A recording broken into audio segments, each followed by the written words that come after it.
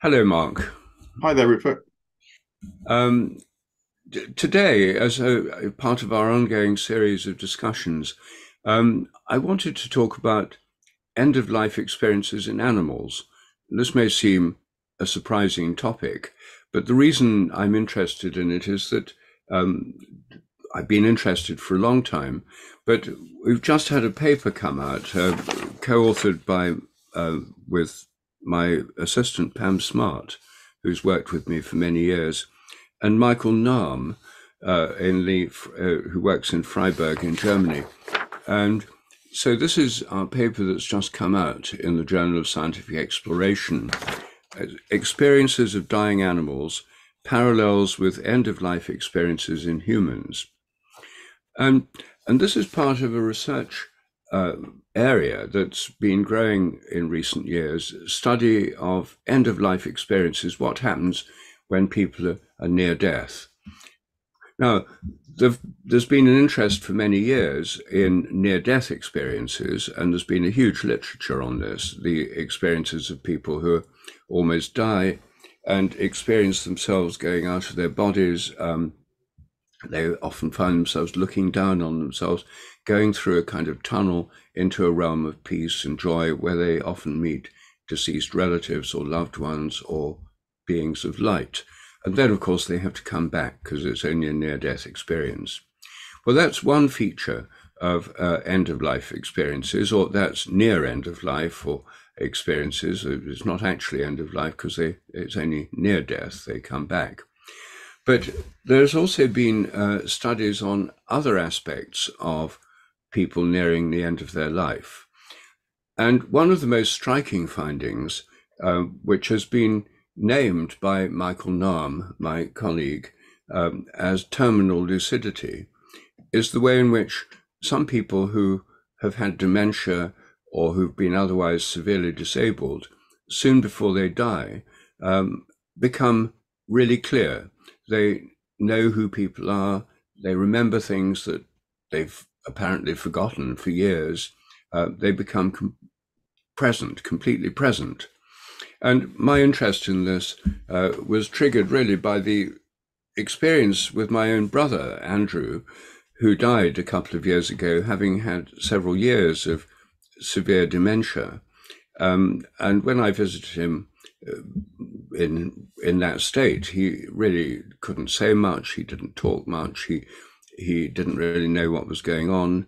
Um, but I visited him just very soon before he died, and it was a completely different experience. He was totally present. He looked me in the eyes. I felt this immediate connection. I mean, a stronger connection than I felt probably since we were children.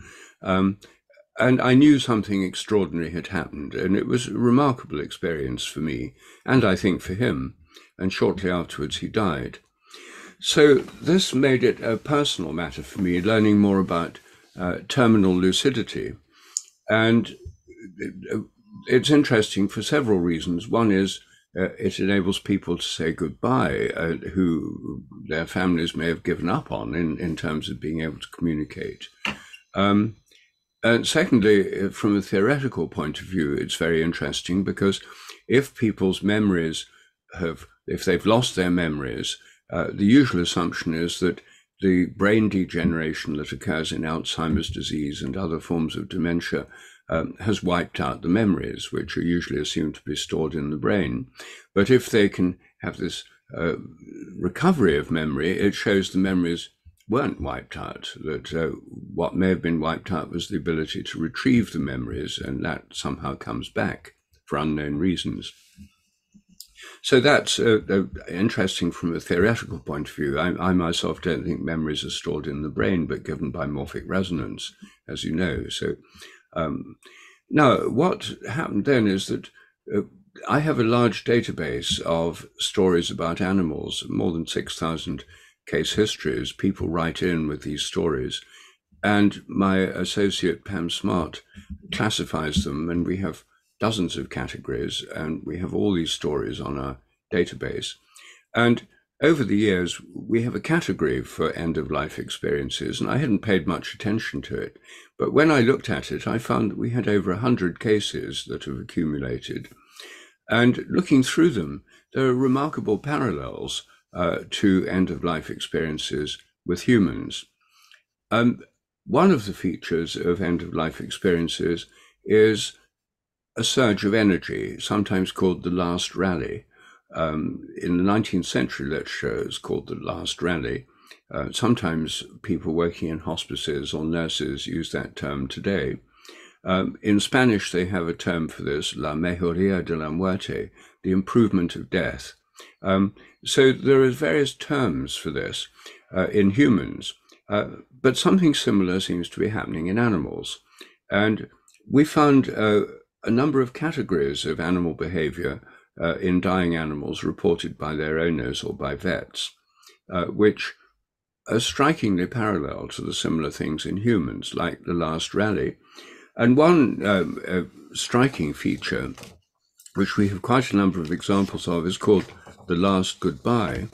I'll just read one example, or maybe two examples. These are mostly with dogs and cats. There are some of these stories are with parrots, some are with horses and other animals. Here's one about a dog. A few years ago, our Staffordshire bulldog, Petey, fell terminally ill. 1 hour before he died, he came to each member of the family and spent a little time with everybody, one at a time. We thought this behavior was odd, as he didn't usually do this, at least not to each individual person at one time. He seemed alive and much more energetic than he had been, being so ill. After spending a bit of time with each of us, he made his way downstairs to his bed and died peacefully. And here's another one. This is the sad but true story of what our family experienced with our dog Foxy. We all loved the dog because it was so friendly, devoted and loyal, as well as very watchful and clever. When the dog became old, it could not hear so well anymore.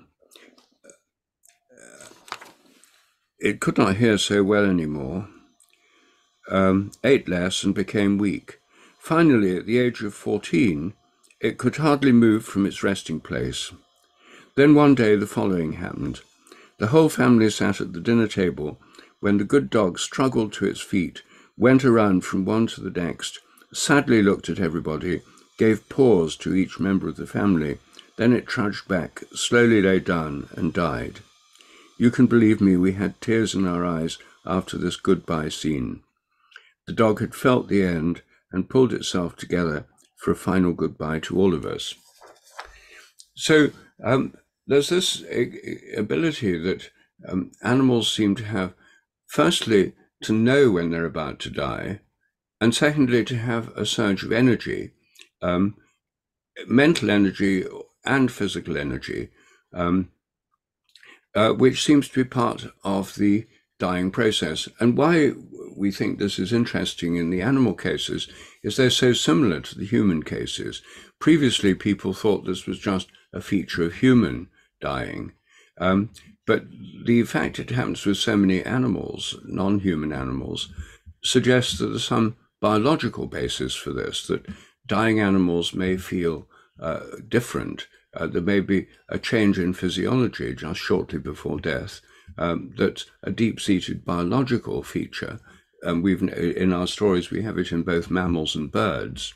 I don't know about reptiles and fish, but at least with the examples we have are from mammals and birds, it may be something quite deep and biological, and human end-of-life experiences fit into that general pattern. So that's what I wanted to bring up today. Yeah, so maybe just an initial thought is that in the case of human beings, this is something that's personal to me as well, because my mother died too young of a cancer. And so whilst it wasn't a brain disease that killed her, she was unconscious essentially for the last day or more of her life. and one of my family members, we all gathered on her last day, and one of my family members couldn't stay because of commitments with her children. And we weren't sure, when my mother would die, of course. And my mother had been unconscious for many hours by this stage. And so my sister went to her, the bedside, to hold her hand and make her personal goodbye. But in that moment, my mother woke up, sat up, and said, "It's okay, you can go now." And so let my sister go. And it was, and then quite quickly became unconscious again, and then died actually a few hours later. So it was a very remarkable moment in the dying process of my mother as well. And I know also that some of the big palliative care charities that particularly look after people who have terminal conditions, they are actively researching actually this phenomenon, because they want to make sure that the care they offer, particularly when it comes to medication, doesn't sort of overwrite the possibility of these last goodbyes, these rallies. It's very, very widely recognized amongst nurses and others that look after people in the hours, days before they die. So this is, something which is actually widely known, I think, in this whole area. And it's great that people are starting to actively think about it, because, there has been a tendency to just medicalize the last hours of death and before death. And, with perfectly good reason and the desire to care, but to try and get it right so that you don't miss what can be very powerful and healing moments for all concerned is really important. Yes. Well, interesting, isn't it, that the people in the hospice movement who, on a regular basis, are dealing with people dying, are really paying attention to this. Thank goodness they are. That's, I think there are two things that come out of this research that might be relevant to actual practice. One is this lucidity that comes to people when they're nearly dying, and the last goodbyes. With these animals, one of the major themes that shines through these cases is how many of them, the animals, want to say a last goodbye. That it's remarkable. They like these examples I read.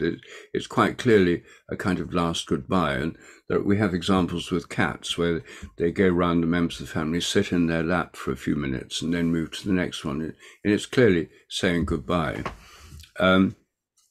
Well, in hospice situation where where they use opioids like morphine to reduce the pain of dying, I suppose one danger is that if people are over medicated, then this lucidity that comes before death may be masked or even suppressed by the powerful effects of these drugs.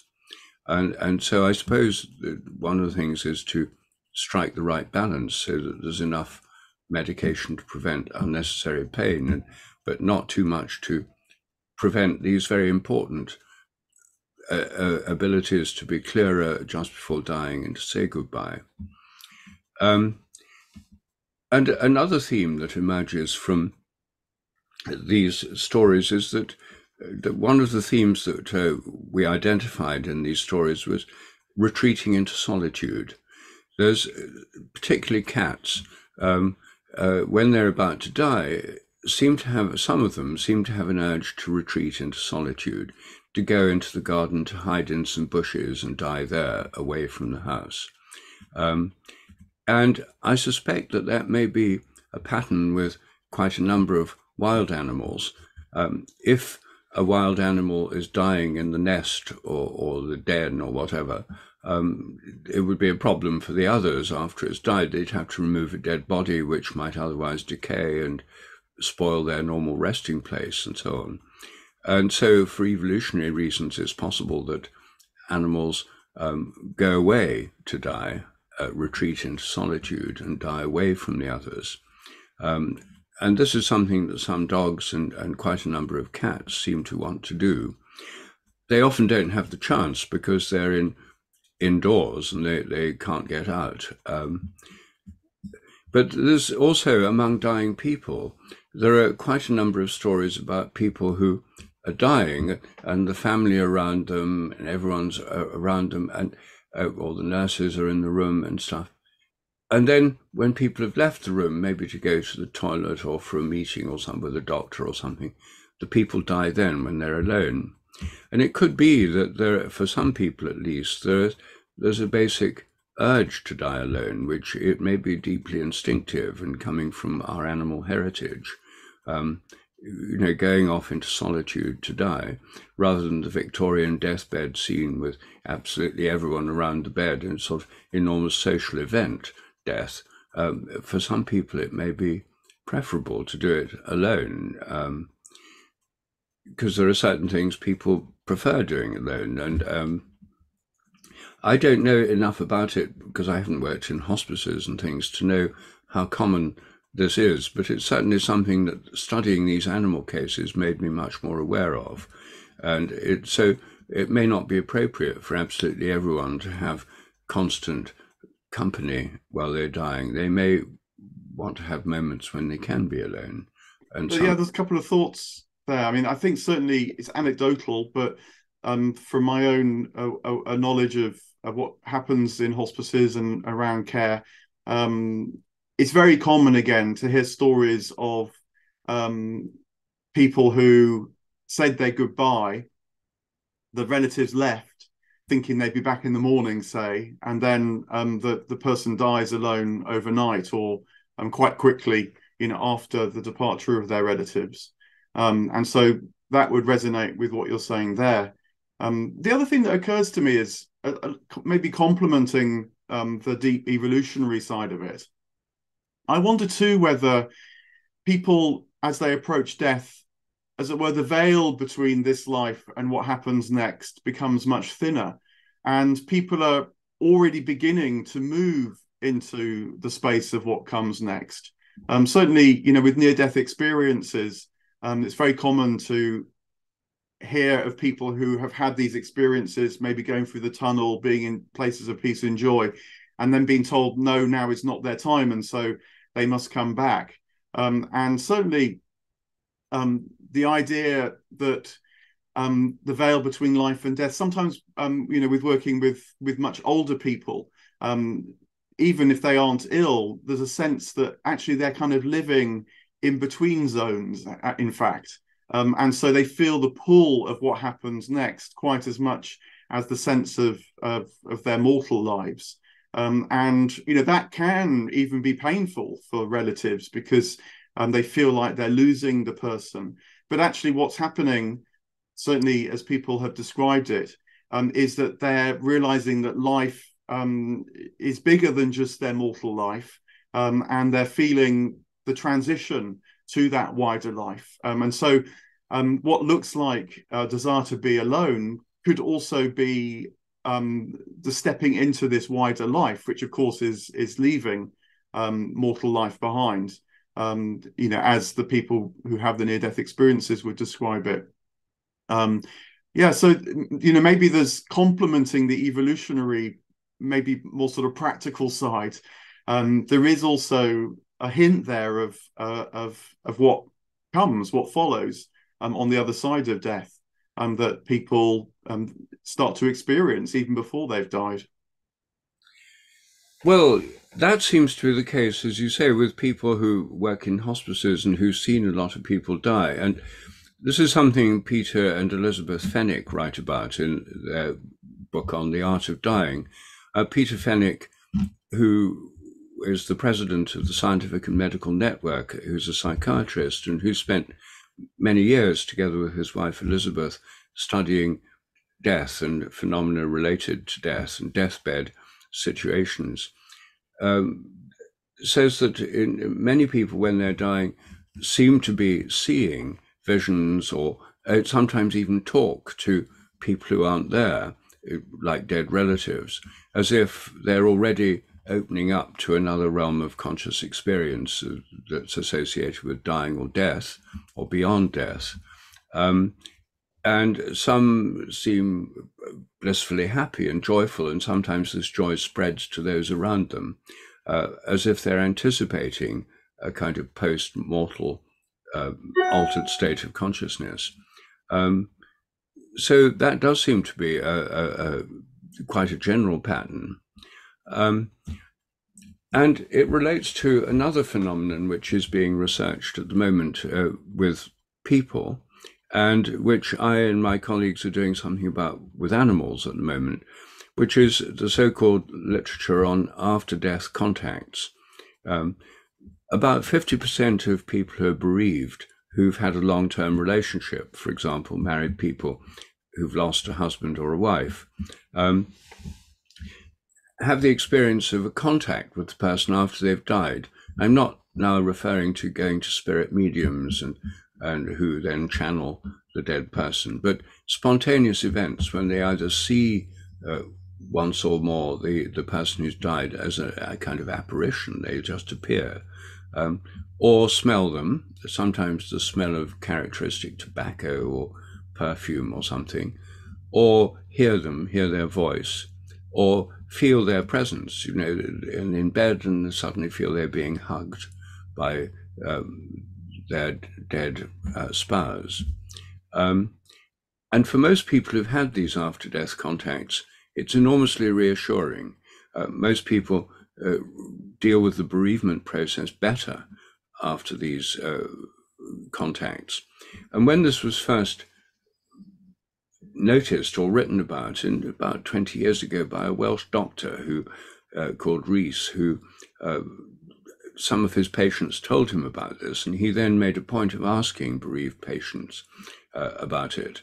And most people didn't talk about it. Most of them said they'd never told anyone because they didn't want to be thought mad or schizophrenic or hearing voices or seeing apparitions.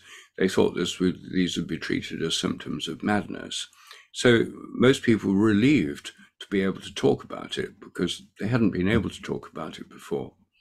And he found about 50% of bereaved people had had this experience. And subsequent work on after-death contacts has shown, yes, it is indeed really quite common. This has lots of implications. You could say these are just hallucinations based on memories of the person, and they're comforting to the people who've had them because it's all produced inside their head as hallucinations. And that's obviously what the skeptics, materialists, and atheists are going to say. But that's not how it seems to people who experience these things, and it does have a powerful effect for them. What we found is, looking at these cases with animals, very similar things happen with beloved dogs, cats, or other animals. People see them, feel their presence. For example, with cats, one of the more common phenomena is that the deceased cat is gone, but it's a cat that normally would have jumped up on somebody's bed and sort of in the morning and snuggled up with them. And people feel the cat jump up onto the bed. And of course, it's not really the cat. It's a kind of phantasm of the deceased cat. But this feeling of animals or seeing them, again, very similar things happen with animals as they do with people. We're going through this at the moment. We're planning to write a paper on this subject as a sequel to our one on end-of-life experiences. So I think this is a very interesting area of research, which until recently was more or less ignored. But now that it's been given a name, after-death contacts, just like near-death experiences had always been going on, but once it's given a name, it's easier to talk about it. And terminal lucidity, no doubt, has always gone on, but once it's got a name, it's easier to identify the phenomenon. And giving this the name of after-death contacts enables us to see the phenomenon more clearly. Yeah, no, I think I can understand that. And as you're talking, it reminds me of one of the best books to date that I think has been written on this by the journalist Lesley Kean, called Surviving Death. And actually, it was also turned into a Netflix series. And she looks at various types of contact with people who have died. from accounts of reincarnation through near-death experiences, mediumship, and also after-death contact. And she kind of says there's loads of anecdotal evidence, even good studies. She feels that mediumship is much harder to assess because it so very substantially varies the quality of the mediumship, whereas things like near-death experiences and even after-death encounters, they're much better cases because you can quantify and qualify what happens much more clearly. But one of the things which she concludes is that there are always alternative explanations. And I wonder particularly what you make of this in your work, because one of the possibilities is that it's actually memories returning to the person, and maybe memories that are reenacted in the case of the sense of someone's died being present, the hug in the bed or the smell and so on. This may not be indicative of them on the other side communicating, but maybe just maybe a powerful memory of that person that, for example, could be held within a morphic field if memories aren't held in the brain. Maybe that these kind of fields have a dynamism of their own, and that is what the person is experiencing after someone has died. And so I wonder whether you have thought about how to, tease out these possible explanations, and whether the evidence you gather gives any indicators on that front. Well, I mean, the memory hypothesis is a fairly straightforward one, and I think it would be rather hard to tell. I mean, there's certainly the people who experience these things don't think it's just some kind of memory flashback. They feel there's a real presence, a sense of presence, and that is very comforting. Now, the fact it's comforting doesn't necessarily prove anything one way or the other.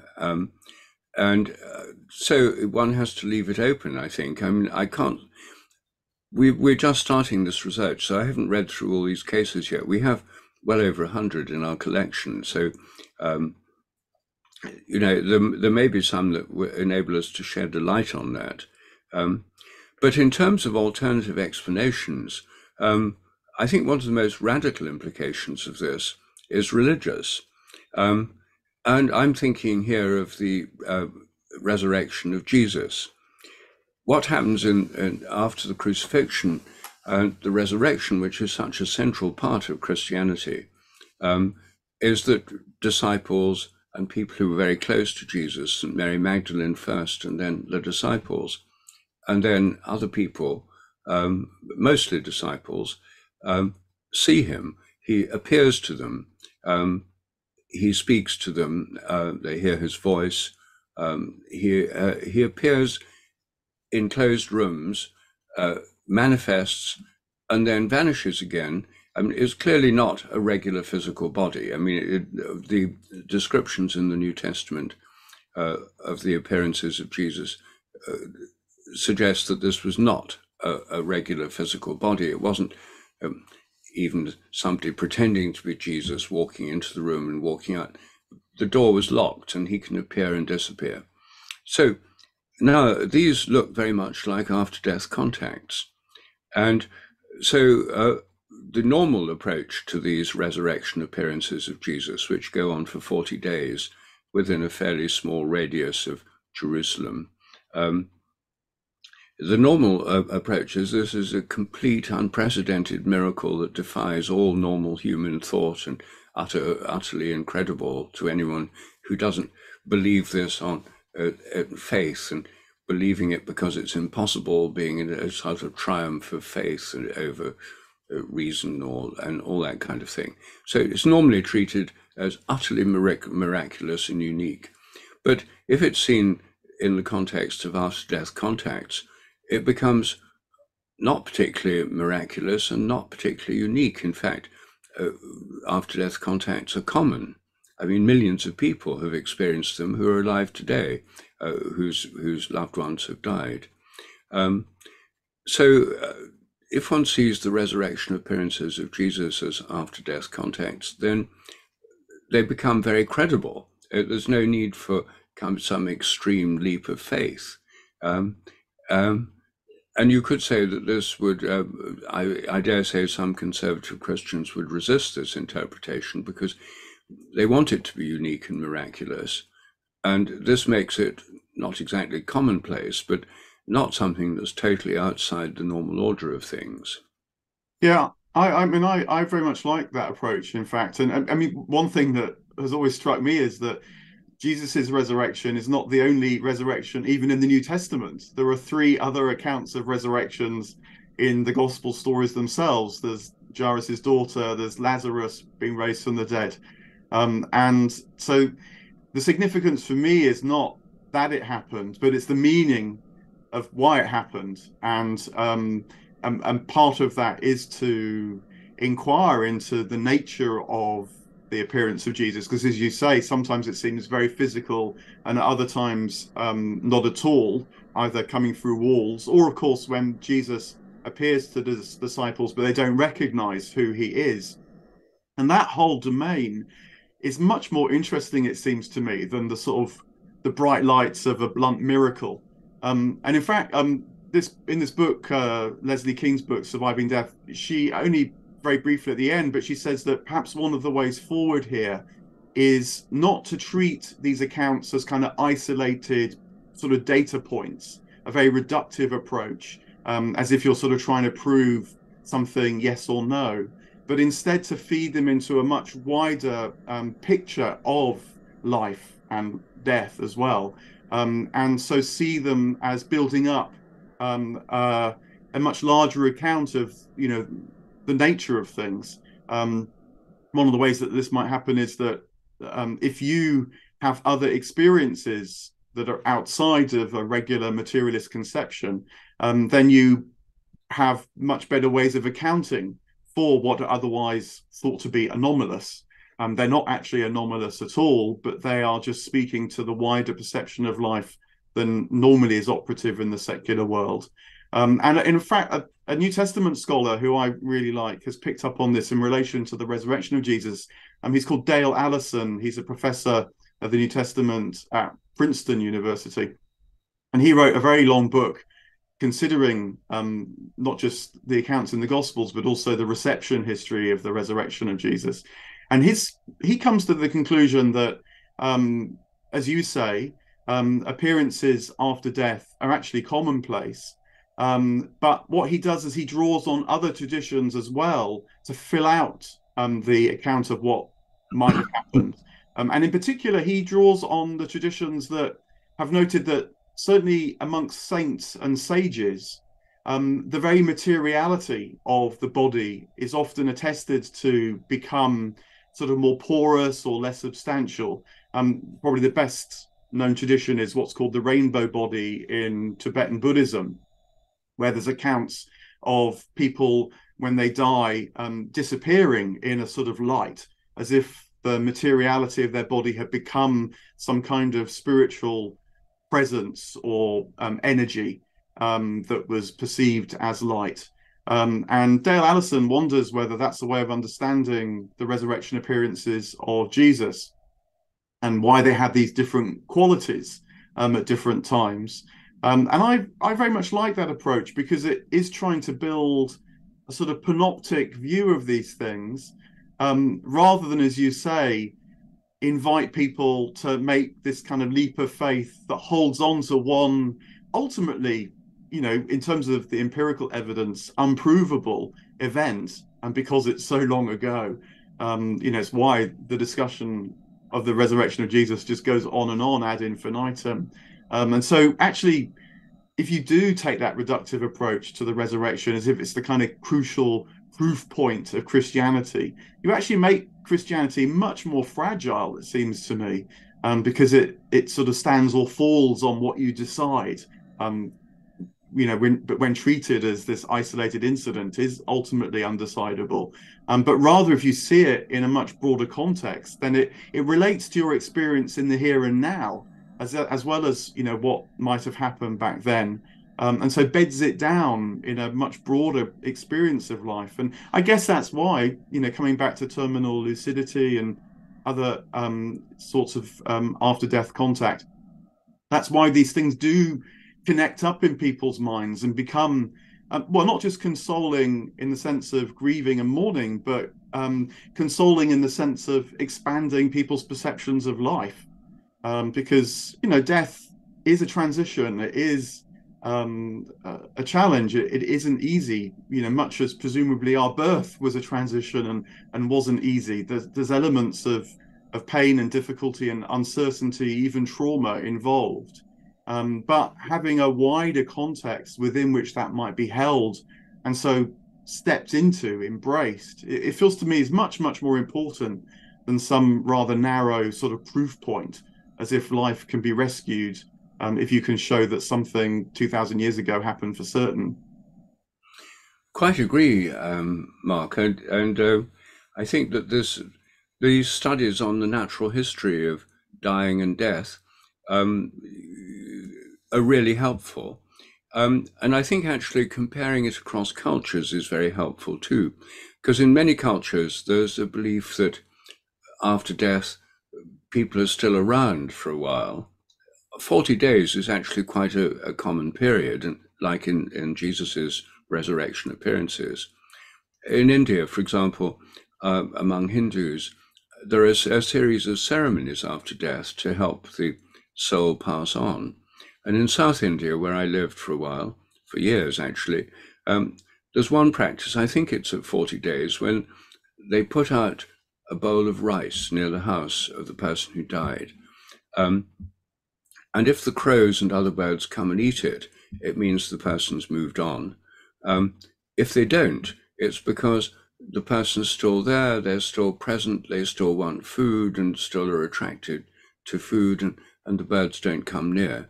And so they have a kind of empirical test to see whether people have moved. And if they haven't, then they do ceremonies to help them move on. So the idea that there's a period after death when people are still more present than, and I suppose when, in the Christian tradition, there are funerals and then a requiem mass, which could be seen as a kind of a later stage, often weeks after death, would be a way of this next stage, moving on as the next stage. So I think there's the suppression of these discussions in a kind of secular materialist world has left a lot of people very unprepared. But I think when we look at the natural history and also these cultural patterns because after all cultures have had to deal with death. It's a feature of every single human culture, dealing with death and what it means and how the process takes place. I think this will not just be of academic interest. I think it will be of practical importance in the dying process. And of course, since my years are advancing, I've got more personal interest in this than I used to have. Yeah, well, it greatly engages me as well, partly because of having experienced the death of my mother when she was relatively young. And it's also something which I took from my work on Dante's Divine Comedy, that part of Dante's message is that the purpose of this life, at least in large part, is to become capable of what might follow. That we can use this life to prepare a more expansive perception of life in all its fullness, to use Jesus's expression. And because our capacity to engage with life is very much to do with our virtues, the qualities of our personality, our habits, as is often remarked these days, and what you see of life very much depends upon what you take to the act of perception. And so developing a capacity for openness and discernment in the here and now is good, but I've been convinced by Dante and the Divine Comedy particularly that it's going to be really valuable in terms of what happens next as well. So, not just the business of dying, but the business of living is caught up in this as well, and not closing that down. This is all very fascinating. Thanks very much indeed. Well, thank you, Mark. We'll have to leave it there for now, but we may return to this at some stage in the future.